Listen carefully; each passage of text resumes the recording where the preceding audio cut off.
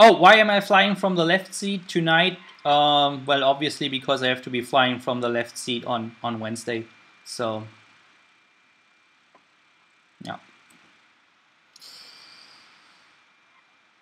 All right.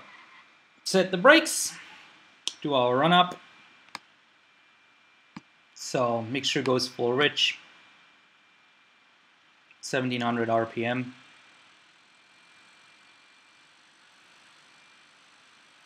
There you go. Left. Acceptable drop. Both. Right. Acceptable drop. Both. Check the carb heat. Well, the 172 in X plane is fuel injected, so no point in checking the carb heat. Well, there is no carb heat here. Check the oil temperature, check the oil pressure, check the ammeter, check the vacuum gauge, check the indicators. No low voltage, no vacuum indication up here, and then check the idle. What we usually do, we pull the throttle all the way out and pull the carb heat out, which will make the RPM drop to something like really 500 RPM, and the engine has to keep running. Then carb heat back in and get the RPM back up to 800 or so.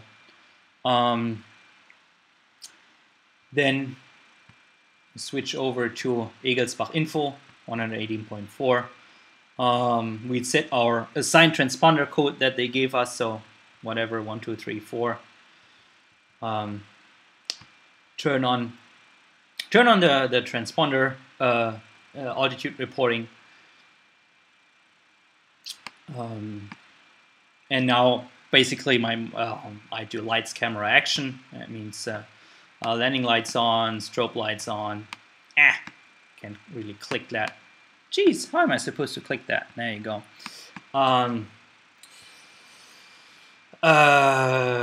So lights, obviously it's the lights. Camera refers to the camera that ADC is pointing at me to see me, so that's the transponder. And action refers to fuel selector set, mixture, full rich, trim set for takeoff. Everything that's needed to, well, everything that's needed for action. That is not quite the takeoff trim setting. Here we go. And also check the directional gyro and the horizon. Okay, and at this point, I'd call Egelsbach Info 118.4. Egelsbach Info November 172 Sierra Papa, ready for departure, runway 26, departure via Delta. And they would advise me whether anyone was in the pattern or arriving, and give me the wind check. And again, of course, no takeoff clearance because it's not a tower. So no actual takeoff clearance, just an be advised the traffic is such and such, the wind is such and such. And if I'm taking off at this uncontrolled airfield, of course, when I'm crossing the whole short lines, I announce on the radio, Cessna November 172 Sierra Papa taking off runway 26.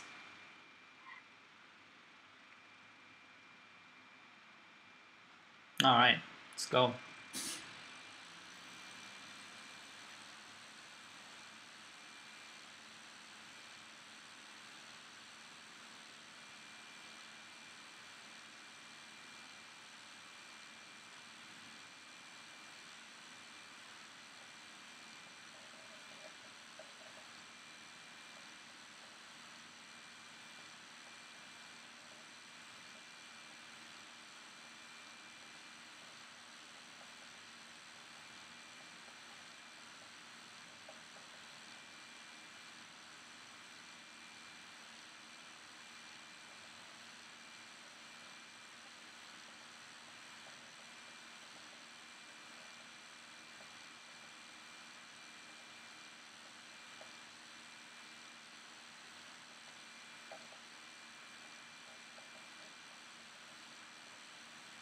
Okay, 500 to go. At this point,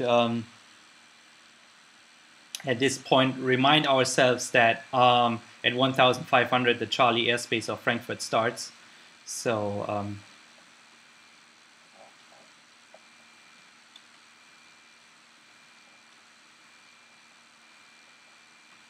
where is the highway?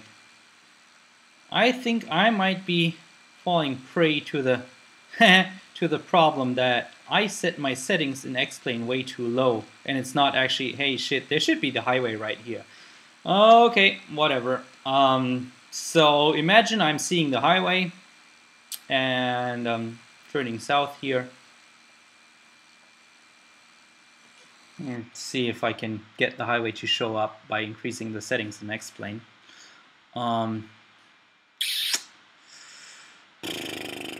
What would that be? World objects? Airport objects? I have no idea. Well, set that to medium and see what happens. That was not... That was apparently not it. Well, I can tell from where I'm in relation to Frankfurt Airport that I'm about in the correct position.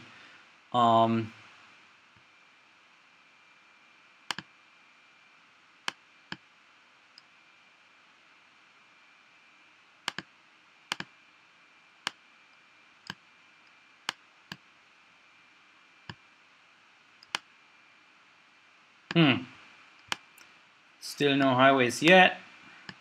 What am I doing wrong? I don't know.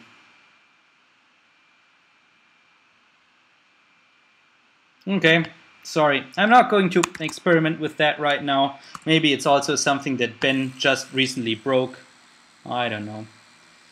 And of course, talking to you, I'm in violation already of the airspace. So 1,500 is the maximum I can fly here.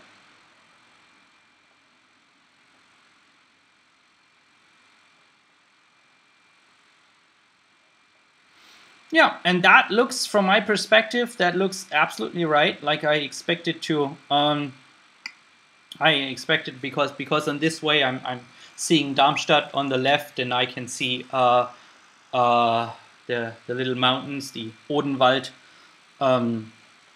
just left of my extended longitudinal axis. So this is exactly the picture I'm looking for. And at this point, I'm just going to turn on the autopilot so I can do a little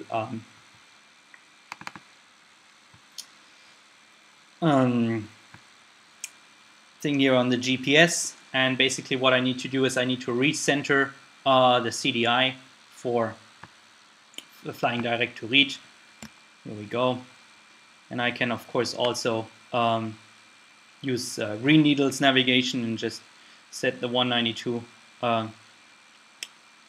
course direct to read VOR here and follow that. So at this point, when I left the former Class D airspace of Egelsbach, I would be handed off to Frankfurt Approach. The initial call to Frankfurt Approach is Frankfurt Approach, November 172 Sierra Papa Gude, which is the local way in Frankfurt of saying Guten Tag.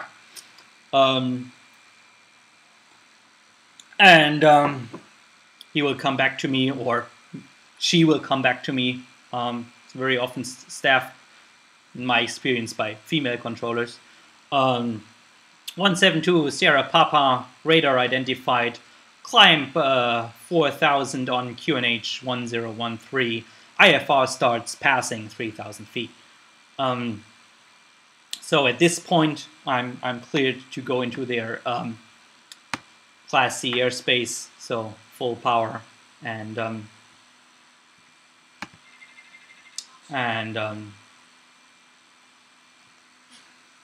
climb. And the phraseology, IFR starts 3,000.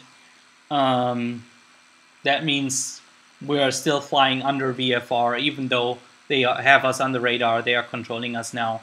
But until we pass 3,000, we're still under visual flight rules. And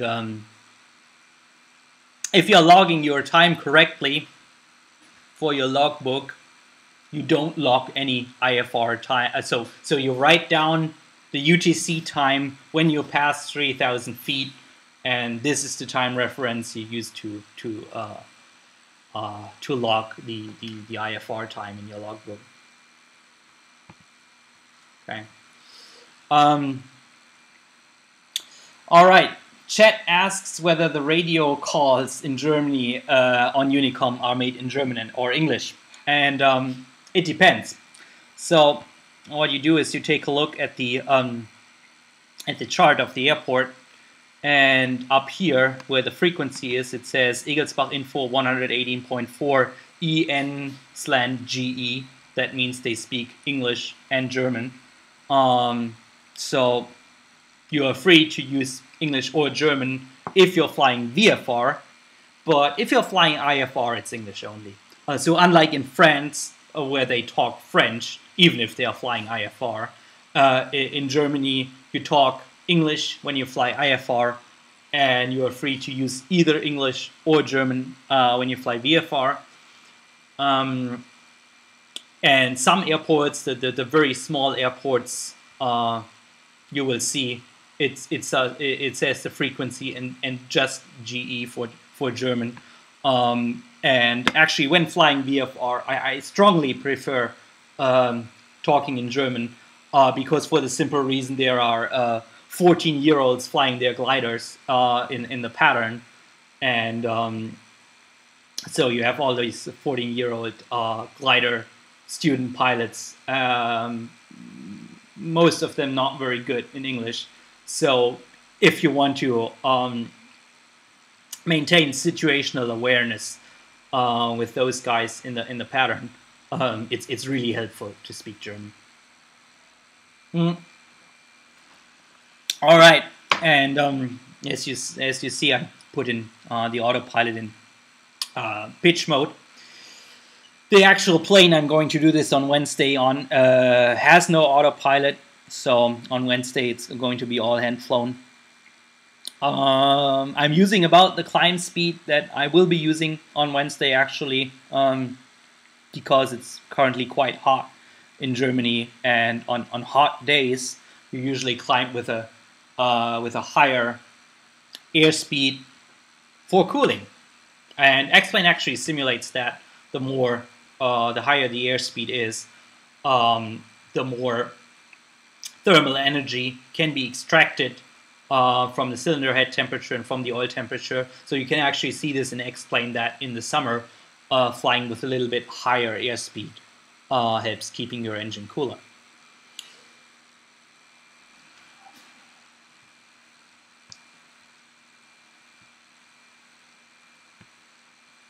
All right, and here at this point, they usually cancel all this crazy airway stuff that you filed for. As you can see, if I zoom out here a little bit, my flight plan has this jagged line here to line up with Karlsruhe, where the star starts. And usually what would happen here is they tell you, November 172 Sierra Papa, cleared direct Karlsruhe. And in order to do this, I go in, go to the flight plan selection here, scroll all the way down to Karlsruhe, put in a direct, switch over to GPS, and we're going direct Karlsruhe.